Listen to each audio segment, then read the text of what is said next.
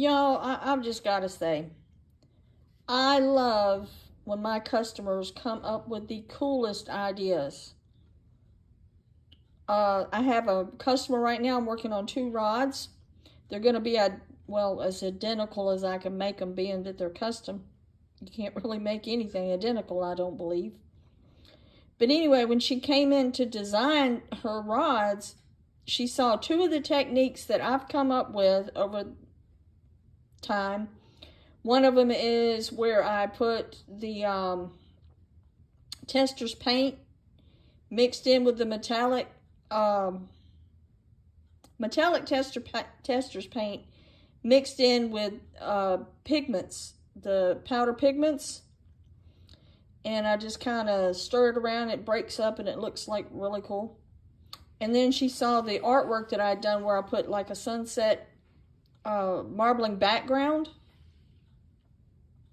with the silhouettes on top.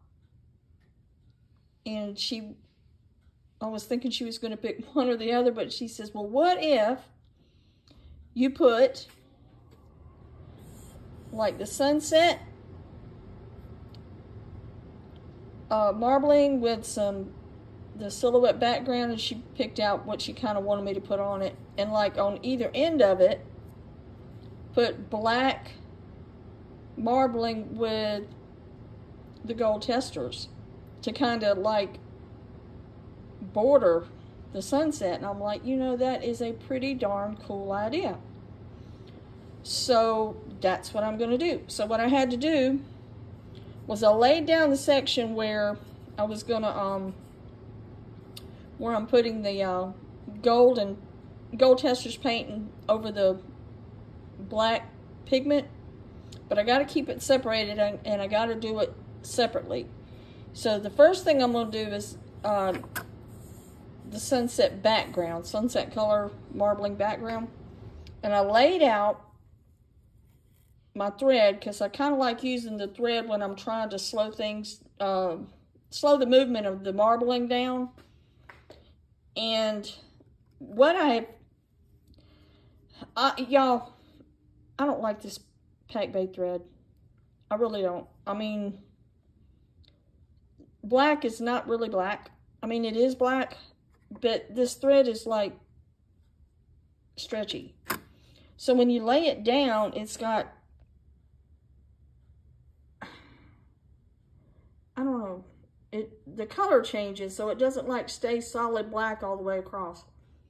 But my husband had bought a few spools of this years ago, and I'm like, what am I ever going to do with that stuff?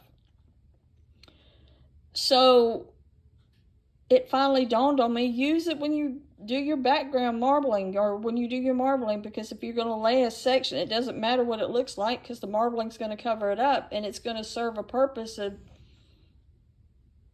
keeping your pigments from moving around just like you want, and nobody's going to see it, and it's being used. So that's what I'm doing. But anyway, like I said, I'm doing 2 rods. I'll come back after each section and show you what I did. And this is going to be a several step process, so y'all stick with me. Let's get into it and on to the next part. Okay, so I got my sunset pigments laid out, and I wanted to show y'all something. My little pencil torch here. And I want to show you what happens when I just kind of go over this. Really, really lightly, really, really carefully. You don't want to get too close, and you don't want to get it too hot. But it blends it in. But y'all probably have to go back, because all it basically is doing is heating it up. And it just kind of lets it flow into each other and smooths it out and makes it look more like paint. And it gives it a nice, cool effect. So, let me get this out of the way. And I'll go back to, now what I did was I laid my my sunset color kind of background for my silhouette that I'm gonna do. And here is where that gold is gonna, the black and gold is gonna be with the Testors paint and the black pigment. But I have to take this tape right here. It's super, super thin tape. And I have to go right on the edge of each side. And I'm going to, after this is all dry, because I gotta leave a spot for some trim bands. And then from the other side of the tape, when it's there, over is gonna be that black pigment with the gold testers. So that's it for this step, and I showed you that neat little, nifty little trick with a pencil torch. And y'all stay tuned for the next step.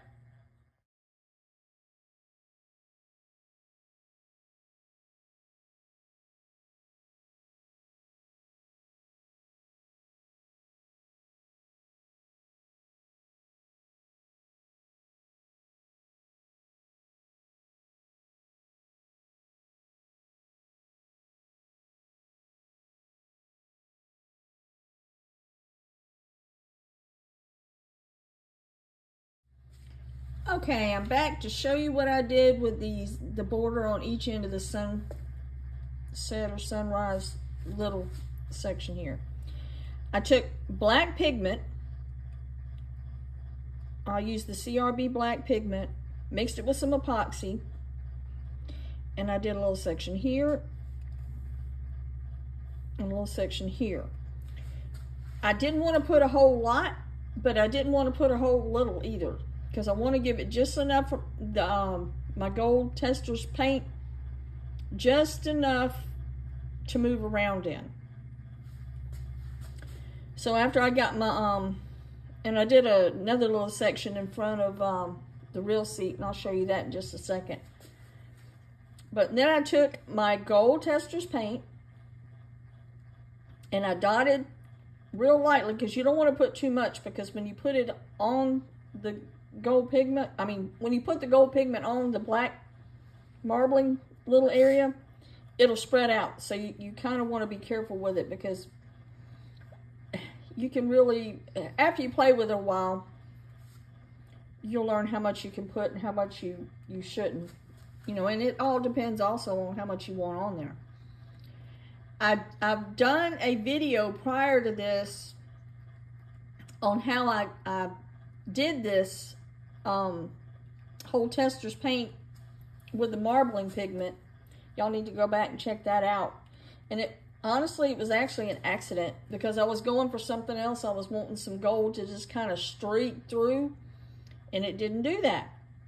It just kind of blobbed up and got a little crusty, and I'm like, well, what am I going to do with this? So I took a toothpick, and I just started swirling it around. It started breaking up, and I'm like, hey, that's pretty cool. So I came across that technique on an accident, but I'm gonna call it mine. So I created it on an accident. But anyway, so I'm gonna let this turn a little bit, because I want to keep that one section with the gold flecks from the little marbling sunset background that I'm going to put a silhouette on top of. And I use those small little pieces of tape you can see, and I'm going to, here maybe about 30 minutes, I'll peel those off, because it should be pretty much done moving around too much by then. And I put those little pieces of tape there to like keep my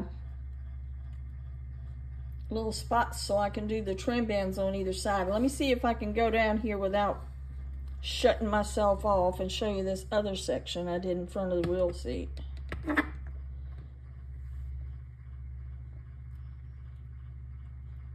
And as it turns, that's another thing I may or may not have mentioned, I can't remember. When you first take it and you dot it on your gold Testors paint on top, and you kind of move it around with your toothpick and just kind of break it up with your toothpick. I mean, wait till it like looks like it's kind of cracking, and then you can start moving it around. But as it turns, they start joining back together in spots, which really gives it that neat fleck, gold fleck looking look, if you want to call it that way. But anyway, so that's so much for this, or that's about it for this little section. When I get back to where I'm putting on my trim bands and have added my silhouette on it, I'll let y'all take a look. So y'all stay tuned. Don't run off and leave me yet.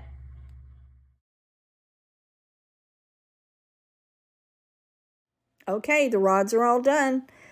I hope this video was helpful. The decals and the trim bands have all been put on. And you guys don't forget to subscribe. Keep following us and enjoy the rest of these pictures. Take care. God bless. Tight lines.